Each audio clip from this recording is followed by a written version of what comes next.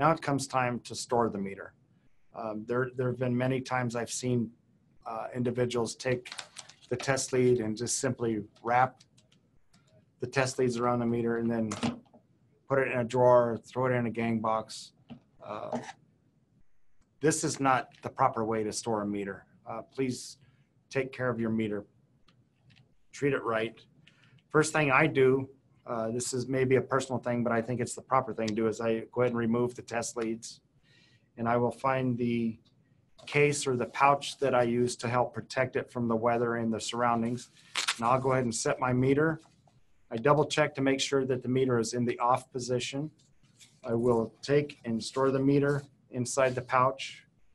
Then, being as careful as I possibly can, I'll take and wrap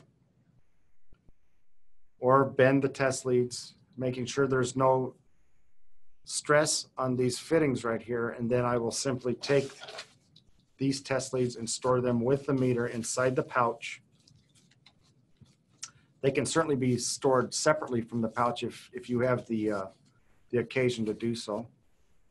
Then I will take that properly stored meter and I will set it aside in a nice, cool, dry place with my electrical gloves. That way I know if I need to grab them, which I typically do together, they're in a nice, cool, dry place together and they're out of ways harm.